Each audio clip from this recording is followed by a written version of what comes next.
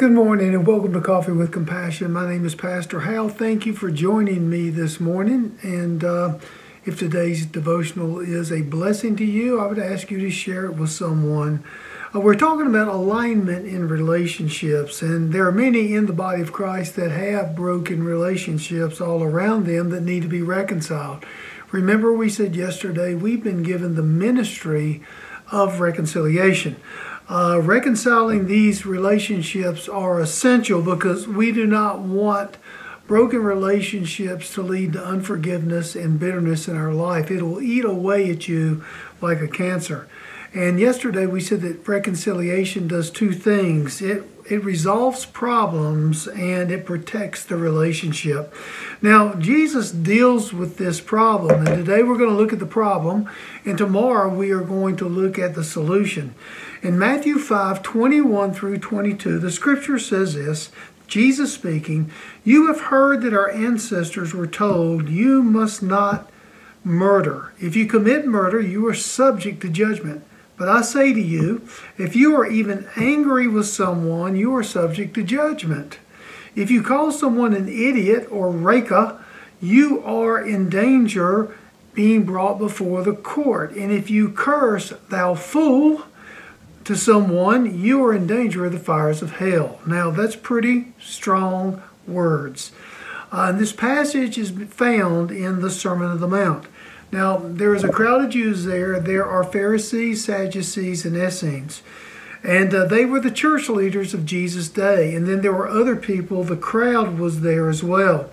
So Jesus is challenging the way they think. Their thinking was misaligned, especially when it came to relationships. Now, many times, we are alarmed at certain atrocities that take place in the world. And when we hear these things, we think that is demonic, that is evil, that is dark, okay?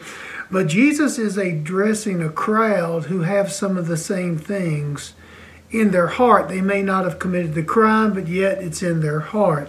So that's the first point we need to see in the problem. God looks at our heart, not so much the action at times. In this passage, he's showing what lurks in the heart of people. And to these leaders, he said, your ancestors said, you must not commit murder. If you do, you are subject to the courts. The penalty of the court would have been death, all right? And I'm sure that everybody there breathed a sigh of relief thinking, hey, man, I've never committed murder, so I'm in pretty good shape. I'm self-righteous here. But then Jesus, said something. He said that I'm going to say this to you, all right? He's saying, let me tell you what God's truth is on this matter. You may have never taken a person's life literally, but in your heart you have unforgiveness, bitterness, and anger. And it's unforgiveness, bitterness, and anger that lead people to the actions of murder. So Jesus is saying, if you have these attitudes in your heart concerning someone, that in his eyes we have committed the act. Okay, he's communicating the spirit of the law. Now, number two, God sees anger as being rooted in unforgiveness. And this is really a problem in the church. People hold on to grudges. He said this, if you're even angry with someone, you're subject to judgment. That word anger in the Greek is orgizo, which means to be angry. It's a state of being angry. Have you ever been around an angry person? They're angry all the time. Why are they angry? Because they've refused to forgive. They brood, they smolder, they're full of bitterness, they hold grudges, and it eats away, like I said, like cancer. So we see the importance for our own souls we have to be able to forgive and reconcile relationships because it will cause you to be angry. There's only one antidote to anger, and we see it, is forgiveness. Paul wrote in Colossians 3:13, make allowance for each other's faults and forgive anyone who offends you. Remember the Lord forgave you, so you must forgive others. It's the love of God that compels us to forgive others, despite the fault and despite the offense. The third point and last, God knows that anger inside escalates into actions. It will cause you to do something that you do not want to do.